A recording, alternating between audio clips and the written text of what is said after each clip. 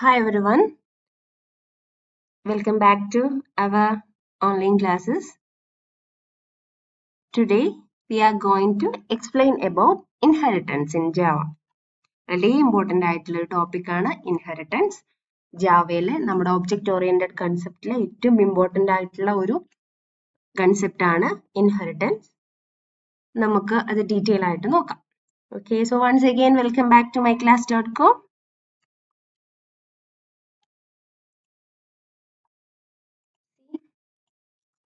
So what is inheritance? Inheritance in Java is a mechanism in which one object acquires all the properties and behaviors of a parent object. ഒരു parent object നിന്നുള്ള എല്ലാ അതിന്റെ പ്രോപ്പർട്ടീസും ബിഹേവിയറും വേറൊരു object acquire ചെയ്യുന്ന mechanism ആണ് നമ്മൾ എന്ത് പറയുന്നത്, ഇൻഹെറിറ്റൻസ് എന്ന് പറയുന്നത്. Okay, in which one object acquires all the properties and behaviors of a parent object. For a parent ഉണ്ടായിരിക്കും. Actually in general term, what is inheritance? Inheritance means we can inherit lots of qualities from our parent, is it? Father ആയാലും mother ആയാലും അല്ലെങ്കിൽ നമ്മളെ grand parents എന്നായാലും നമുക്ക് അവരുടെ അതേ നമ്മൾ ഇൻഹെറിറ്റൻസ് വഴി നമുക്ക് ഒരുപാട് ക്വാളിറ്റീസ് നമ്മൾ അക്വയർ ചെയ്ത് പോകുന്നുണ്ട് അല്ലെ. നമുക്ക് നമ്മുടെ ജനറേഷന് നെക്സ്റ്റ് ജനറേഷന് നമ്മുടെ കുഞ്ഞുങ്ങൾക്കും എന്ത് ചെയ്യാം, നമ്മളുടെ പല സ്വഭാവ ഗുണങ്ങളും നമ്മൾ അവരിലേക്ക് കൊടുക്കും. ആ ഒരു കൺസെപ്റ്റിനെയാണ് നോർമലി ഇൻഹെറിറ്റൻസ് എന്ന് പറയുക. അതേ കൺസെപ്റ്റ് തന്നെയാണ് ജാവയിലും. What is inheritance means? The idea behind inheritance in Java is that you can create new classes that are built upon existing classes. ഒരു ഓൾറെഡി ഉള്ള ഒരു ക്ലാസ്സിൽ നിന്നും നമുക്ക് പുതിയ ക്ലാസ് ക്രിയേറ്റ് ചെയ്യാൻ പറ്റും. അപ്പൊ അത് ആ ക്രിയേറ്റ് ചെയ്ത ആ പാരന്റ് ക്ലാസിന്റെ എല്ലാ കാര്യങ്ങളും പുതിയതായിട്ട് ക്രിയേറ്റ് ചെയ്ത ആൾക്കും നമുക്ക് കൊടുക്കേണ്ടി വരും. ആ ഒരു കൺസെപ്റ്റ് ആണ് ആക്ച്വൽ ഇൻഹെറിറ്റൻസ് എന്ന് പറയുന്നത്. Okay, when you inheritance from an existing class, you can reuse methods and fields of the parent class. അതൊക്കെ നമ്മൾ ഇനി നോക്കാൻ പോവാണ്. എല്ലാ പ്രോപ്പർട്ടീസും നമ്മളുടെ പാരന്റ് ക്ലാസ്സിന് ചൈൽഡ് ക്ലാസ്സിന് കിട്ടും. അതാണ് ഇതിൽ പറയുന്നത്.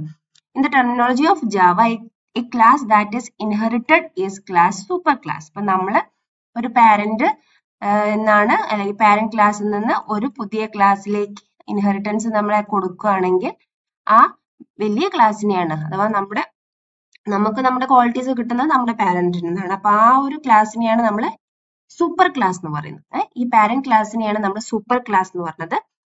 അപ്പോ നമ്മൾ ക്രിയേറ്റ് ചെയ്ത ആ സൂപ്പർ ക്ലാസ് ക്രിയേറ്റ് ചെയ്ത പുതിയ ക്ലാസ്സിനെ നമ്മൾ എന്ത് പറയും, sub class. Okay, sub class is A specialised version of super class എന്ന് പറയും.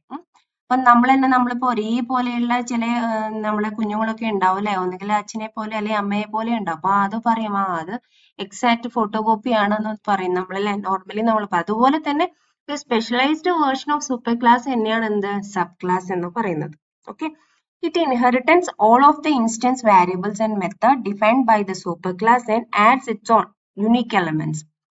അതെന്തായാലും ഉണ്ട്, പാരന്റിന്റെ കയ്യിൽ നിന്ന് കിട്ടിയതെല്ലാം ഉണ്ട്. പിന്നെ കൂടെ സ്വന്തമായിട്ടുള്ള എന്താണ് പല കാര്യങ്ങളും അതിലേക്ക് ആഡ് ചെയ്യാൻ പറ്റും. നോർമലി ക്ലാസ്സിന് മെയിൻ ആയിട്ട് എന്താണ് വാരിയബിൾസും മെത്തേഡും ഒക്കെ ഉണ്ടാവും. അപ്പൊ സബ് ക്ലാസ്സിന് അതിൻ്റെതായ വാരിയബിൾസും അതിൻ്റെതായിട്ടുള്ള മെത്തേഡ്സും നമുക്ക് ആഡ് ചെയ്യാൻ പറ്റും. Okay, so that is all about inheritance. അപ്പൊ നമ്മൾ ആ ഒരു ഇൻഹെറിറ്റൻസിന്റെ ഒന്നുകൂടെ സബ് ക്ലാസും സൂപ്പർ ക്ലാസും ഒക്കെ എന്താണെന്ന് നോക്കാം. അപ്പോ നമുക്ക് ഇതിലിപ്പോ ഇവിടെ ടൈപ്പ് ഓഫ് ഇൻഹെറിറ്റൻസ് പറയുന്നുണ്ട്. ഈ ടൈപ്പ് ഓഫ് ഇൻഹെറിറ്റൻസിൽ നമുക്ക് മനസ്സിലാവും അതിന്റെ ഒരു സ്ട്രക്ചർ എങ്ങനെയാ പോകുന്നത്. So here the class A is our super class. ഇതാണ് നമ്മുടെ സൂപ്പർ ക്ലാസ്. ഈ സൂപ്പർ ക്ലാസ് ആണ് നമ്മളെ ഇതിന്റെ എല്ലാ പ്രോപ്പർട്ടീസും അക്വയർ ചെയ്ത് അതിന്റെ ചൈൽഡ് ക്ലാസ് അല്ലെങ്കിൽ സബ് ക്ലാസ് ആണെന്ന് പറയാം, ക്ലാസ് ബി എന്ന് പറയാം. അപ്പോൾ ഇതൊരു ടൈപ്പാണ്, അഥവാ ഒരു സൂപ്പർ ക്ലാസും ഒരു സബ് ക്ലാസും, അത് ഒരു കുഞ്ഞു മാത്രമാണ്. അപ്പൊ അതിന് പറയുന്ന ഇൻഹെറിറ്റൻസ് ആണ് സിംഗിൾ ഇൻഹെറിറ്റൻസ്. ഓക്കെ, ഇനി നമുക്ക് വേണമെങ്കിൽ ഇപ്പൊ നമ്മളുടെ ക്ലാസ് എ എന്ന ക്ലാസ് ഇത് സൂപ്പർ ക്ലാസ് ആണ്. ആര്, ക്ലാസ് എ. ക്ലാസ് ബി ആ സൂപ്പർ ക്ലാസ് എന്റെ സബ് ക്ലാസ് ആണ്. പക്ഷെ ക്ലാസ് ബി പറയുന്നത് തന്നെ ക്ലാസ് സിന്റെ സൂപ്പർ ക്ലാസ്സും ആണ്. ഓക്കെ, അപ്പൊ അങ്ങനെയുള്ള ഒരു കൺസെപ്റ്റ്, ലൈക്ക് നമ്മുടെ കുഞ്ഞുങ്ങള് നമ്മുടെ പാരന്റ്, ആ ഒരു കൺസെപ്റ്റ്. ഓക്കെ, അപ്പൊ ക്ലാസ് എന്റെ എല്ലാ കാര്യങ്ങളും ക്ലാസ് ബിക്ക് കിട്ടും. ക്ലാസ് ബിന്റെ എല്ലാ കാര്യങ്ങളും ക്ലാസ് സിക്കും കിട്ടും. അപ്പൊ ആക്ച്വലി ക്ലാസ് സിക്ക് എന്തൊക്കെ കിട്ടും? ക്ലാസ് ബിന്റെ കിട്ടും, ക്ലാസ് സിന്റെയും കിട്ടും. That is multi level inheritance. This is single inheritance, this is multi level inheritance. ഇതിന്റെ ഡെഫിനിഷൻ ഞാൻ ഇൻക്ലൂഡ് ചെയ്തിട്ടില്ല. നമുക്ക് വേണമെങ്കിൽ നെക്സ്റ്റ് ക്ലാസ്സിൽ നോക്കാം. ഇപ്പൊ നമുക്ക് കൺസെപ്റ്റ് നോക്കാം. അപ്പൊ ക്ലാസ് എ എന്ന് പറഞ്ഞാൽ ക്ലാസ് ബിയും ക്ലാസ് സിയും. ഇപ്പൊ ലൈക്ക് വി ഹാവ് 2 ചിൽഡ്രൻ. നമുക്ക് 2 കുട്ടികളുള്ള ഒരു പാരന്റ് ആലോചിച്ച് നോക്കും. അതുപോലെയാണ് hierarchical inheritance. Okay, hierarchical inheritance. ഇവിടെ single inheritance, multi level inheritance ആണ് ഹൈറാർക്കിക്കൽ ഇൻഹെറിറ്റൻസ്. വേറൊരു ഇൻഹെറിറ്റൻസ് ഉള്ളത് മൾട്ടിപ്പിൾ ഇൻഹെറിറ്റൻസ് ഉണ്ട്. മൾട്ടിപ്പിൾ ഇൻഹെറിറ്റൻസ് എന്ന് പറഞ്ഞാൽ ഒരു ക്ലാസ്സിന് 2 ക്ലാസിന്റെ എല്ലാ ക്വാളിറ്റീസിനും അക്വയർ ചെയ്യാൻ പറ്റും. 2 സൂപ്പർ ക്ലാസ് ഉണ്ടായിരിക്കും ഒരു ക്ലാസ്സിന്, ഒരു സബ് ക്ലാസ്സിന് 2 പാരന്റ് ഉണ്ടാവുന്ന പോലെ. ഇപ്പൊ നമുക്കൊരു ഗാർഡിയനും ഒരു ഫാദർ, ആ ഒരു കൺസെപ്റ്റ് പോലെ. അതിനെയാണ് നമ്മൾ മൾട്ടിപ്പിൾ ഇൻഹെറിറ്റൻസ് എന്ന് പറയുന്നത്. ജസ്റ്റ് നോട്ട് ചെയ്യാം, multiple inheritance. Java does not support multiple inheritance. നമ്മൾ PSC ടൈമിലൊക്കെ ചോദിക്കുന്ന ഒരു ക്വസ്റ്റ്യൻ ആണ്. ജാവ മൾട്ടിപ്പിൾ ഇൻഹെറിറ്റൻസ് സപ്പോർട്ട് ചെയ്യുന്നില്ല. പക്ഷെ എങ്ങനെ അപ്പൊ മൾട്ടിപ്പിൾ ഇൻഹെറിറ്റൻസ് പോലെയുള്ള കൺസെപ്റ്റുകൾ വേണ്ടി വരുള്ളൂ പല പ്രോഗ്രാമിലും? അതിന് പുതിയൊരു സംഭവം ഉണ്ട്. We will see later. Okay, ഓർത്ത് വെക്കുക, Java does not support multiple inheritance. അപ്പൊ നമുക്ക് ഇനി സൂപ്പർ ക്ലാസിന്റെ ഡെഫിനിഷൻ കൂടി നോക്കാം. The class whose features are inherited is known as super class. അല്ലെങ്കിൽ നമ്മൾ ബേസ് ക്ലാസ് എന്നും പാരന്റ് ക്ലാസ്സും എന്നും പറയും. സബ് ക്ലാസ് എന്ന് പറഞ്ഞാൽ the class that ഇൻഹെറിറ്റസ് the other class is known as A sub class.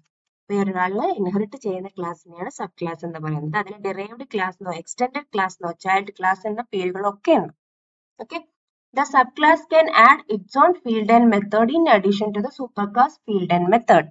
സൂപ്പർക്ലാസിന്റെ ഫീൽഡും മെത്തേഡും ഓൾറെഡി ഉണ്ട്, അതിന്റെ കൂടെ സ്വന്തമായിട്ട് ആഡ് ചെയ്യാൻ പറ്റും.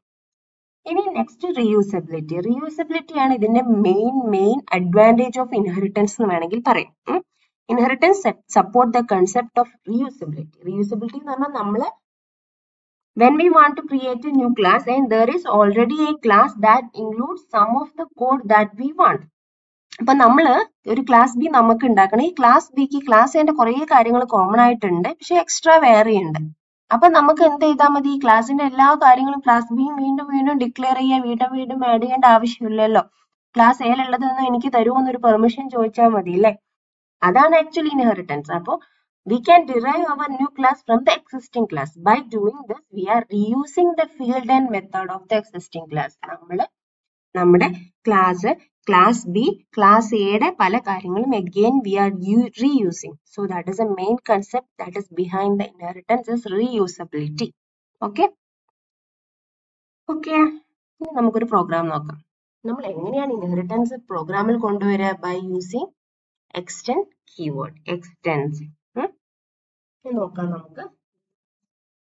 അപ്പൊ ഫസ്റ്റ് ക്ലാസ് എ. ക്ലാസ് എക്ക് എന്തൊക്കെയുണ്ട്? 2 വേരിയബിൾ ഉണ്ട്, ഐ ആൻഡ് ജെ. ഇനി നമ്മൾ ഷോ ഐ ആൻഡ് ജെ എന്ന് പറയുന്ന ഒരു മെത്തേഡ് ഉണ്ട്. അത് ജസ്റ്റ് ഐയും ജെയും ജസ്റ്റ് ഷോ ചെയ്യാനുള്ള ഒരു മെത്തേഡ്. ആ ക്ലാസ് അവിടെ ക്ലോസ് ചെയ്തു. Okay, next class B. V R declaring another class. We are using this keyword extends A. That means Aയുടെ എല്ലാ കാര്യങ്ങളും ബിക്ക് വേണം എന്നുള്ള പെർമിഷൻ ചോദിക്കാണ് ഇവിടെ. എന്നിട്ട് ബിക്ക് ബിയുടേതായ എല്ലാ കാര്യങ്ങളും ഇവിടെ ഇൻക്ലൂഡ് ചെയ്യും. B also have a new variable k and there is a method show k which displaying k on our screen. Some എന്ന് പറഞ്ഞൊരു മെത്തേഡ് ഉണ്ട്. അത് നമ്മൾ ഇതെല്ലാം ഐയും ജെയും കെ സം ചെയ്ത് കാണിക്കുന്ന ഒരു സ്റ്റേറ്റ്മെന്റ്. ഇനി നമ്മൾ മെയിൻ ക്ലാസ്സിലേക്ക് പോവാണ്. മെയിൻ മെത്തേഡിനുള്ളിൽ നമ്മൾ ചെയ്യുകയാണ്. എ എന്ന് പറഞ്ഞതാണ് അപ്പൊ ആക്ച്വലി നമ്മുടെ സൂപ്പർ ക്ലാസ്. എയുടെയാണ് നമ്മുടെ എന്താണ് സൂപ്പർ ക്ലാസ്. എക്ക് ആരൊക്കെയുണ്ട്? ഐ ഉണ്ട്, ജെ ഉണ്ട്, ഷോ ഐ ജെ എന്ന് പറഞ്ഞൊരു മെത്തേഡ് ഉണ്ട്. ബിക്ക് ആരൊക്കെയുണ്ട്? ആക്ച്വലി കെ ആണ്, പക്ഷെ ഐയും ജെയും എന്താണ്? ബിക്കും സ്വന്തമാണ്. പിന്നെ ഷോ ഐ ജെ എന്നുള്ള മെത്തേഡും ഷോ കെ എന്നുള്ള മെത്തേഡും സം എന്നുള്ള മെത്തേഡും 3 മെത്തേഡും. അങ്ങനെ ആണ് അപ്പൊ അതിന്റെ സ്ട്രക്ചർ വരുന്നത്. അപ്പൊ എ സൂപ്പർ ഒബി എന്ന് പറഞ്ഞ ഒരു ഒബ്ജക്ട് ക്രിയേറ്റ് ചെയ്തു. എയുടെ സബ് ഒബ്ജക്ട് എന്ന് പറഞ്ഞ ഒരു ക്രിയേറ്റ് ചെയ്തു. ഇനി നമ്മൾ super object dot I super ക്ലാസിന്റെ എയുടെ അവിടെ ഐയുടെ വാല്യൂ കൊടുക്കുകയാണ്. ഐ എന്താക്കി? 10 ആക്കി. പിന്നെ സൂപ്പർ ക്ലാസിന്റെ ജെയുടെ വാല്യൂ എന്താക്കി? 20 ആക്കി. ഓക്കെ, സൂപ്പർ ക്ലാസിന്റെ ഒബ്ജക്ട് വെച്ചിട്ട്. എന്നിട്ട് content of the super object എന്ന് പറഞ്ഞിട്ട് നമ്മൾ show I J super object വെച്ചിട്ട് ആ ഷോ ഐ ജെ എന്ന് പറഞ്ഞ ഫംഗ്ഷൻ വിളിക്കുക. അഥവാ ഐയും ജെയും ജസ്റ്റ് ഷോ ചെയ്യുന്ന ഒരു സംഭവം. ഓക്കെ, അപ്പൊ ഇവിടെ നടക്കുന്ന നോക്കൂ, content of super ഒബ്ജക്റ്റിലെ I and J 10, 20. ഇപ്പൊ നമ്മൾ 10 ഉം 20 അല്ലേ അപ്ഡേറ്റ് ചെയ്തത്. 10 and 20, ജെയുടെ വാല്യൂ 20 ആണ്. ഇനി നമ്മള് സബ് ഒബ്ജക്ട് ഡോട്ട് ഐ കിടക്കുന്നത് സൂപ്പർ ക്ലാസ്സിലാണ് എങ്കിൽ കൂടി നമുക്ക് ഇവിടെ അപ്ഡേറ്റ് ചെയ്യാം. അപ്പൊ സബ് ഒബ്ജക്ട്, അപ്പൊ ഇവിടെ നിന്ന് ജസ്റ്റ് ഞാൻ എഴുതാം, സബ് ക്ലാസിന്റെ ബിയുടെ ഒബ്ജക്റ്റില് ആക്ച്വലി എന്തുണ്ടായിരിക്കും, ഐക്കും സ്പേസ് ഉണ്ടായിരിക്കും, ജെക്കും സ്പേസ് ഉണ്ടായിരിക്കും, കെക്കും സ്പേസ് ഉണ്ടായിരിക്കും. 3 വേരിയബിളും ബിക്ക് പറ്റും. അപ്പൊ 3 വേരിയബിൾ നമ്മൾ ഇവിടെ അപ്ഡേറ്റ് ചെയ്യണം. ഐയുടെ വാല്യൂ 7, ജെയുടെ വാല്യൂ 8 ഹിയർ, പിന്നെ കെയുടെ വാല്യൂ 9. ഓക്കെ, അത് ചെയ്തു. എന്നിട്ട് അത് നമ്മൾ ഷോ ചെയ്യാണ്. ഷോ ഐ ജെ വെച്ചിട്ട് ഐയും ജെയും ഷോ ചെയ്തു. ഷോ കെ വെച്ചിട്ട് കെയുടെ വാല്യൂ നമ്മൾ ഷോ ചെയ്തു. എന്നിട്ട് സമ്മും നമ്മൾ ജസ്റ്റ്, അപ്പൊ സമ്മില് ഐയും ജെയും കെയും, അപ്പൊ അതൊക്കെ സബ് ഒബ്ജക്റ്റ് കേട്ടോ, സബ് ക്ലാസിന്റെ ഒബ്ജക്റ്റ് വെച്ചിട്ടാണ്. അപ്പൊ സബ് ക്ലാസിന്റെ ഈ മെത്തേഡുകളാണ് ഇവിടെ വർക്ക് ആവുക. അപ്പൊ ഇത് ഈ ഒരു ഫംഗ്ഷൻ വർക്ക് ചെയ്യുമ്പോൾ എന്തായിരിക്കും, content of sub object. Content of sub object ഏതൊക്കെയാണ്, ഐ ആൻഡ് ജെ എന്താണ്, 7ഉം കെയും ആണ്. പിന്നെ നമ്മൾ ഷോ കെയും വിളിച്ചു. കെയുടെ മെത്തേഡിൽ എന്താ പറയണത്, കെ ജസ്റ്റ് ഷോ ചെയ്യാനാണ്. അപ്പൊ ഇവിടെ കെയും ഷോ ചെയ്തു, കെ ഈക്വൽ ടു 9 ഷോ ചെയ്തു. ഇനി some of I J and K എന്ന് പറഞ്ഞിട്ട് സബ് ഒബ്ജക്ട് ഡോട്ട് സം വിളിച്ചപ്പോൾ ഐയും ജെയും കെയും, അഥവാ സബ് ഒബ്ജക്റ്റിന്റെ ഐയും ജെയും കെയും സം ചെയ്തിട്ട് 24 കിട്ടും. 7 + 8 + 9.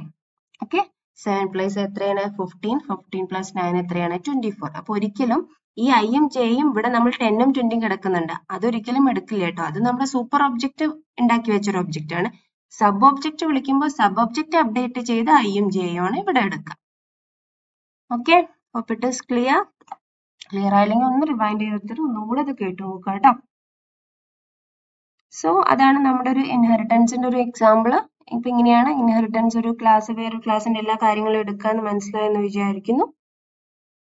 ഓക്കെ, ഇനി നമുക്ക് ഓക്കെ, താങ്ക് യു. അപ്പോൾ ഇൻഹെറിറ്റൻസ് മനസ്സിലായെന്ന് വിചാരിക്കുന്നു. Any doubt you can ask me.